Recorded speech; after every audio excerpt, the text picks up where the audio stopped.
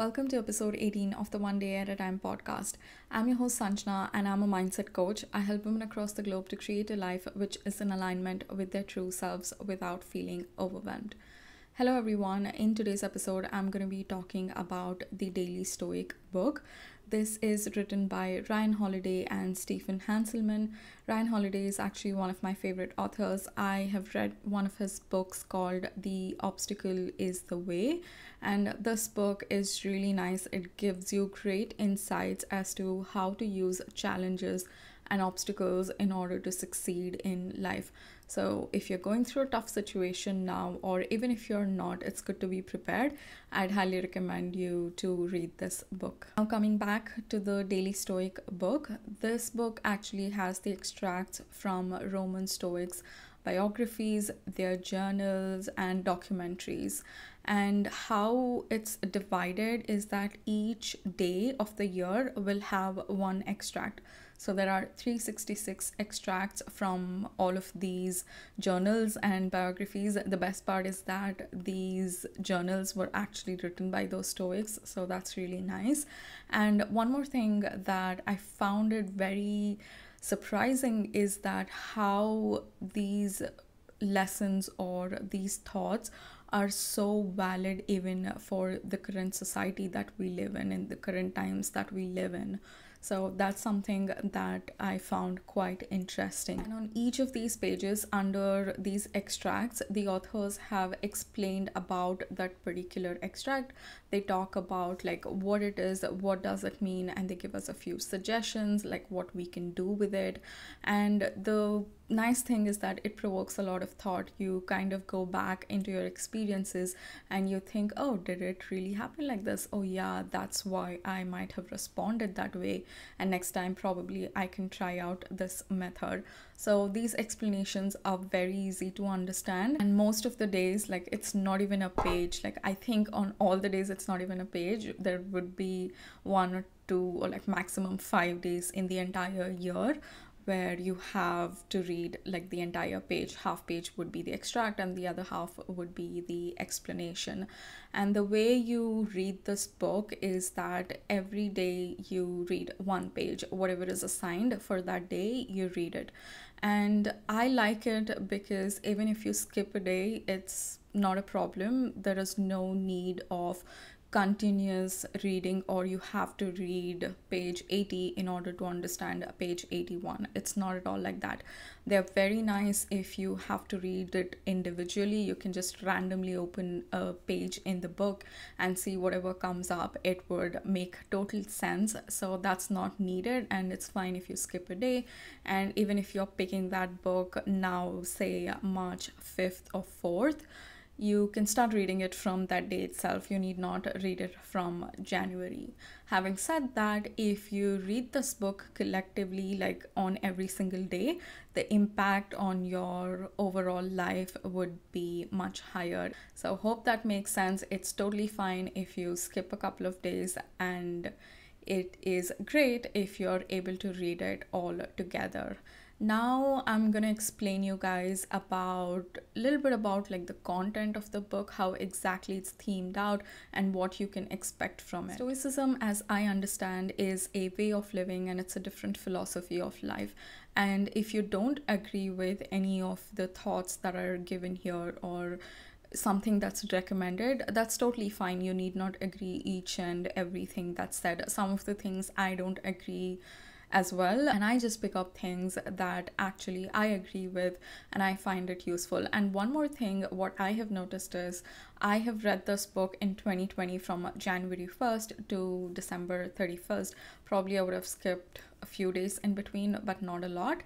And when I'm reading it now, this year in 2021, I see that I understand some of the concepts a bit differently than how I understood last year. And I know that because of some of the things that I've underlined, or some of the sticky notes with notes, like, I would have made some notes and put the sticky notes on those pages. So I see that even when I'm in different situation or I'm in a different phase of life, I take those messages differently. So it's totally fine if you don't agree with some of the things that are mentioned there.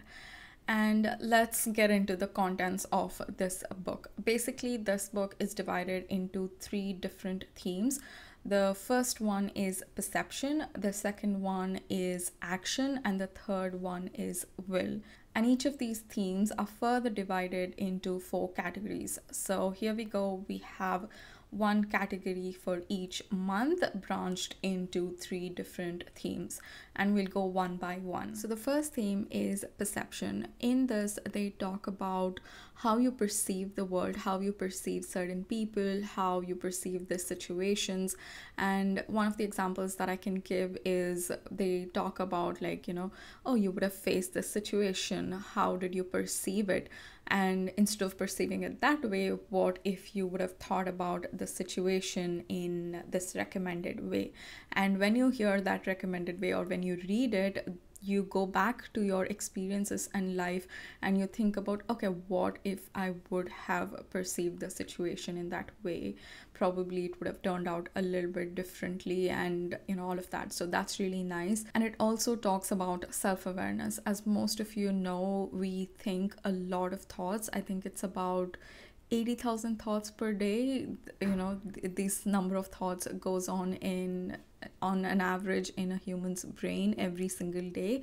So that's a lot. And this section talks about, like, how you can become more self-aware and why is it important to be aware of what's going on in your mind and how you are thinking about certain situations, how you are perceiving certain things. And then it also talks about one of my favorite topics, which is clarity, like how to have clarity and why is it important to have clarity. If you don't have, what is going to happen? And if you do have, how would it be different from that? And also, if you are in a phase wherein you are really confused, it will also help you to deal with that. And this is something that I coach on as well, about gaining clarity regarding your goals, regarding who you are, regarding your purpose. So it was really interesting for me to read from the perspective of Stoicism. So that was really interesting.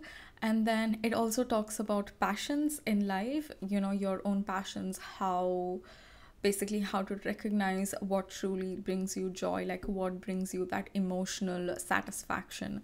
So this was all about perception, basically just clearing up your brain, being more self-aware, and also making sure that whatever you're thinking is in alignment with who you want to be and where you want to go. It's not just random thoughts that's going on there. And the second theme is action. Under this, it talks about some practical things as well as mindset stuff. And that's completely the way I approach life as well. I feel it's a mixture of, or a fine balance of, both strategy as well as mindset. And one of the strategies that it talks about is problem solving techniques, and how you can, if you're faced with a situation, what you can do, how you can solve that problem and go ahead and take action. And in life, no matter what you do, if you don't take action, nothing is going to work out. So I feel this theme is really important. And then another thing that I really like is it talks about how your thoughts impact your actions. So it's like, kind of continuation from the previous theme. And what I have learned is that your thoughts affect your feelings impact your actions, and your actions impact your results. So basically, whatever you think, depending on that, you feel that way. So if you think a lot of negative things and something that scares you, you are going to experience irrational fear. And when you experience that, you act in accordance with your feelings, because if you're in a calm mind, you would have acted in a different way, right? So that's how feelings are connected to your actions, and how your feelings come from your thoughts. And based on how you act, obviously that's the kind of results you get, and that's the kind of reality you create for yourself. So keep this in mind. I really love this flow wherein your thoughts create your feelings feelings create your actions, and your actions create your reality or results. So this book talks about that as well. And it also talks about self-trust. So that's something which was, quite surprising for me, because when it comes to action, I see a lot of books that speak about, like strategies, and you have to plan this way, and you have to do that. So I really liked how it talked about trusting yourself, because if you don't trust yourself, if you don't trust that you are making the right decision or you are thinking the right thoughts, and then you will not act in your full potential. Basically, you will self-sabotage, and then you will kind of purposely or subconsciously act in a way or take action that kind of undermines your potential. So how many of us would have done that till date? We kind of undermine ourselves. We say that, who's going to listen to us? Why do I have to start this YouTube channel? Why do I have to start a podcast? Who am I? So we think such thoughts, and our kind of actions as well reflect that. And I really like how they talk about trusting yourself so that you can take action with full potential. And it also talks about confidence, and I believe that confidence is a result of trusting yourself. So the more you trust yourself, the more confident you are about yourself. And then another thing that this section addresses is FOMO. Oh my God, I love reading about it, because I feel that even if you are aware of it, sometimes you end up getting affected by FOMO. The current lifestyle that we are living in, we see other people's life, and so on social media, they do certain things, and we might get influenced by it if we are not really aware of ourselves, if we're not aware of our passions, if you're not aware of our purpose. It's very easy to drift away and kind of act in accordance with that, and not act in accordance with who we are and who we want to be. So that's something that I liked as well. And the third theme in this book is about will, which is so important. I feel this is what will keep the motor running. It's great that now you have got an idea about how to clear up your thoughts on a regular basis, how to be self-aware, and also how to act in accordance with your thoughts, and how to live in alignment with your purpose. So you have got all that. Now, how to keep this going, how to make this more regular, and how to make this basically a lifestyle rather than a one-off thing. So this section addresses all of that. One of the things that it talks about is discipline. Discipline is really important if you have to keep things going on a daily basis, and that's when you succeed, right? When you take actions on a consistent basis, that all adds up to the bigger picture. So it talks about that. And then another thing that it talks about is resilience. Unfortunately, I feel that this is a skill that we need to actively build, and we need to actively develop, and it's not something that comes easily. And this is also one of the most important skills I feel you need in order to live and succeed in life in today's terms and the way our society is today. I feel resilience is really important. I can give you an example how someone might feel, and that includes me as well. Sometimes I do feel that if I'm not too conscious about certain things, we have these reels and these TikTok videos, right? They're all like 15 seconds, 30 seconds, and people are crunching their content within this time span, which is really nice, which is entertaining. Some are really fun. But the more you consume such content, subconsciously, how you would feel is, oh, this is quick, this is instant, it's gonna happen very soon. That's how you kind of take things subconsciously. You might actively know that, no, it's not possible for it to happen this quickly, but I'm not talking about the actual duration, I'm just talking about the concept of how everything is instant. And that's the way we have been fed as well. And when I say we have been fed, that's how the some of the technologies have been developed that, they sell this ideology that, oh, everything is instant, everything is going to happen quickly, which is actually not true. Some of it might be true, most of it I don't think it's true. So that's how it kind of transforms into your life. And like I said, I'm not talking about the exact duration, but if you have planned some goals, say you think that, oh, within 3 months I need to achieve this particular goal, and if you don't, instead of going back and reviewing your actions, seeing what you did wrong, that it did not happen, or what externally, which wasn't in your control, didn't work out the way you had anticipated, instead of thinking all of these things, you would start questioning yourself. I'm like, oh my god, what the hell is wrong with me? Everyone else, they are succeeding in this. Why the hell am I not able to do it?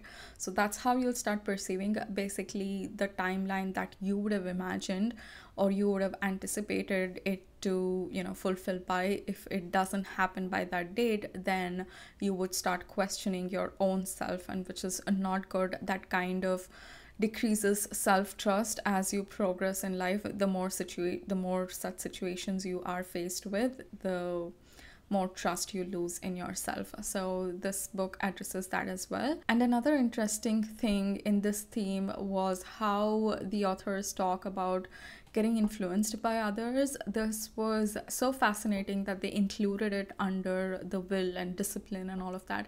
Because if you imagine, if we are working on something and if we develop that will and you're trying to create habits to make this goal sustainable, there are a lot of options now to get influenced by someone who someone who you don't know as well, and it addresses that fact also.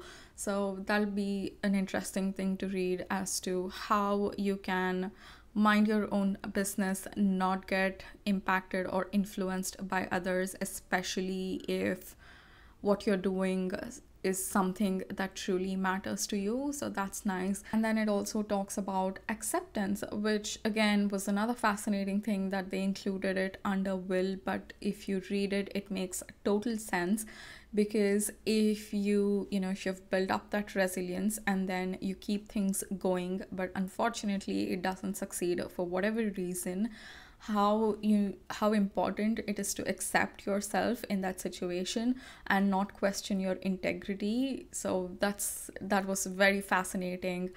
I highly suggest you to read this. I would say go with a curious mind when you pick up this book and when you start reading.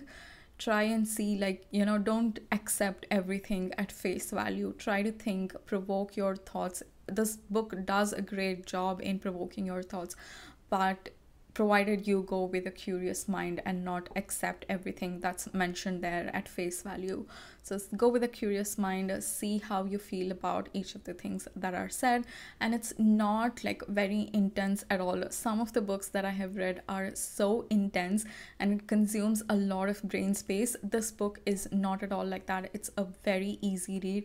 It doesn't even take 5 minutes per day for you to read it. Trust me, it doesn't even take that much time. And I also wanted to mention a few of the impacts when you read this book daily or for most of the days in the year. And the first thing is very obvious, which is you develop the habit of reading. So if you have never read a book, or if you have never read a personal development book, or you have read books but you have taken a break and you want to get back into reading, this book is perfect. Like I said, it doesn't even take 5 minutes. You can set up your, you can add it to your morning routine or night routine or any time of the day. I personally do it in the mornings. As soon as I wake up, when I journal, after I journal is when I read this book.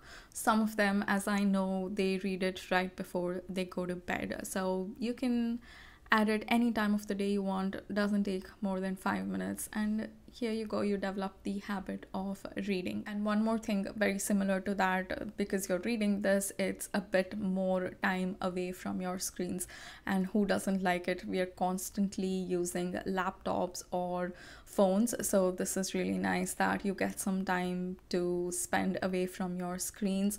And the third thing is, I mentioned it a couple of times, which is that it provokes a lot of thoughts, and I really loved it. I loved how I went back into certain life experiences that I've had and just think about and reflect on, oh, what if I would have reacted this way? Or, I think about, oh, in the future, if this happens, what if I react this way instead of how I usually react? And the fourth impact of this book is that it creates changes in your day-to-day life.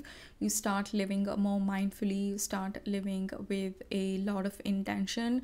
And this was my main purpose when I picked up this book and I wanted to read. I just wanted to become more intentional in my day-to-day life. And this is not a book wherein you read it and you're very inspired by it. It's not that kind of a book. It's more about slow and very impactful changes that it creates in your life. So keep that in mind when you pick up this book. And another impact that I wanted to share is I was surprised, in fact, by how this came up for me.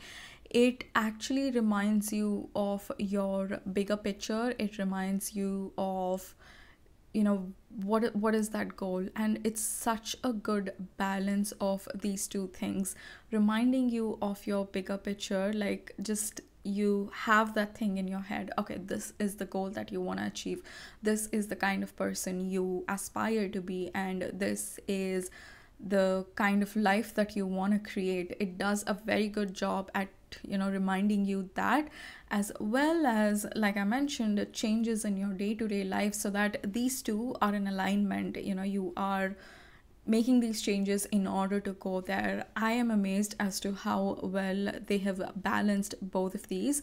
So I really like that. This is actually one of the best personal development books that I have read. I think I can actually go ahead and say that if you are planning to read one book in your entire life, I'd suggest you to read this particular book. And if you haven't read any personal development books and want to dip your feet into it and see how you might enjoy this content, I think it would be a good book for you guys as well if you haven't read anything. And also, if you have never read a book before and this is your first time reading, it would be a great one as well. So yeah, this was all about the Daily Stoic book that I wanted to share with you guys. If you want me to go more in depth in any one of the categories that I mentioned or any one of the themes that I mentioned, do let me know in the comments below. And if you're listening to this on a podcast, then DM me on Instagram.